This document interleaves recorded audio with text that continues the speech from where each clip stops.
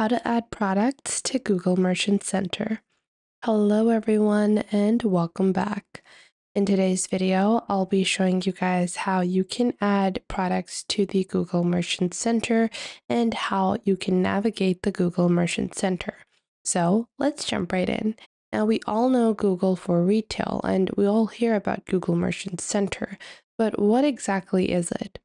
Well, the Google Merchant Center is a Google-based account that you create, which allows you to advertise your product on Google platforms, such as all the ads that you see around websites, the ads you see on YouTube. All of those are powered by Google. So setting up a merchant center and adding your products over there can help you in boosting conversions and getting more sales. So how can you get started with the Google Merchant Center? First, I'm going to show you guys how you can add your product, and then we're going to go more into depth about the setup of the Merchant Center.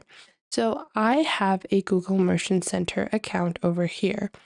The first and most primary thing about any Merchant Center account is your online store. So for any Merchant Center account to be created or for you to add your products, you need to connect to your online store.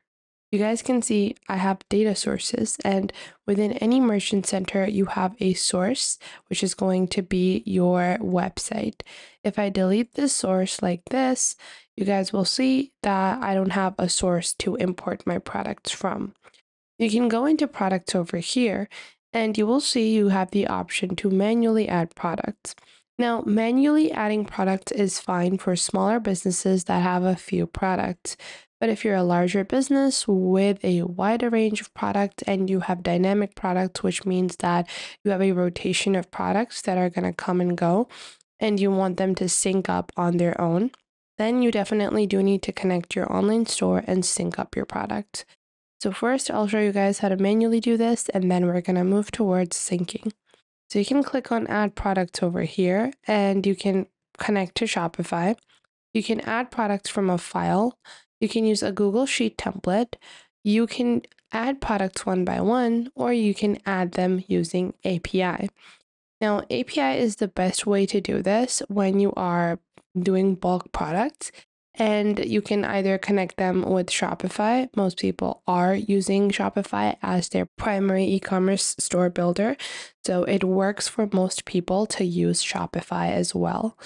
So first, you're just going to go ahead and add products one by one. Click on Continue over here. And once you click on Continue, you're going to manually add your products. So you can add or remove all the countries you want to show your product in. Once you do that, you can proceed. So I can go ahead and proceed with adding product info. So for example, I have my product page on my online store. So I would have to manually open up Shopify. Once I open up Shopify, I can go on ahead and open up the link for my product. So I'll have to go into product on the left. I'll have to wait for my product to be opened up. And then I can add the link. Then I can add the title of my product. So let's say it's a lipstick. Then I can add my brand over here. Then I can add a description. So melty lipstick like this. And then I can add my product images manually. I can upload them or provide an image URL as well. Then I can set the price, condition, and availability. So obviously, for most sellers, you are selling new products, but even if you're a reseller, you can also sell used or refurbished products. You can set up your product identifiers, countries, labels, marketing methods, other information about your product, such as shipping info, product details like the color, the material, and more. Now, all of this can be pretty hasslesome. So if you want to simplify this process, you can do this even if you don't want to connect your Shopify store, but you still want to add your product. You can go on ahead and click on Add Product Source and add products from a file. Now, Shopify allows you to download a file which has all of your product info, and it is going to let you make sure that your product info is formatted the same way that Google files are. So you can download the Google Sheet template and then organize the info from your Shopify files in the same way.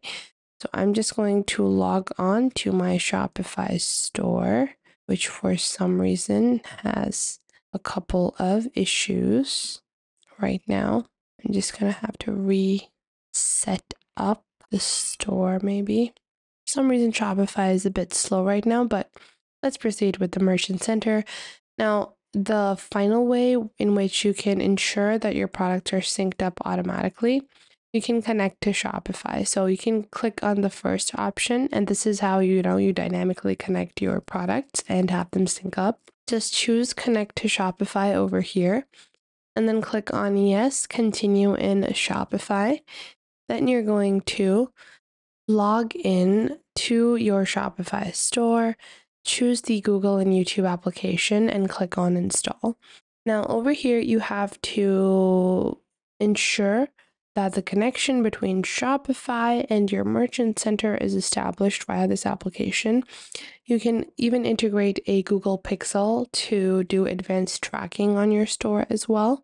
That can just be another way that you are able to provide more value for your business with the Google Merchant Center. For some reason, Shopify is having a tiny bit of an issue right now. I'll just set up a new store altogether. I just feel like that's going to be quicker to do at this point. So I'm just going to have to sign up over here. And I just think Shopify is lagging right now. And click on Manage Apps. Yeah, Shopify is lagging a bit right now. So that is why it's not connecting properly even to the YouTube and Google application. But as you guys can see over here, it's currently waiting to sync with Shopify. So once I just install the application onto my Shopify store, then my products from Shopify would be automatically imported over here with the information that is present within them. So I hope you guys found this video helpful and you are now able to add products to the Google Merchant Center for your business as well. So that was it for today. I hope you guys found this video helpful. Make sure to like this video and subscribe to the YouTube channel and comment down below the best tips and tricks that I have taught you within this video.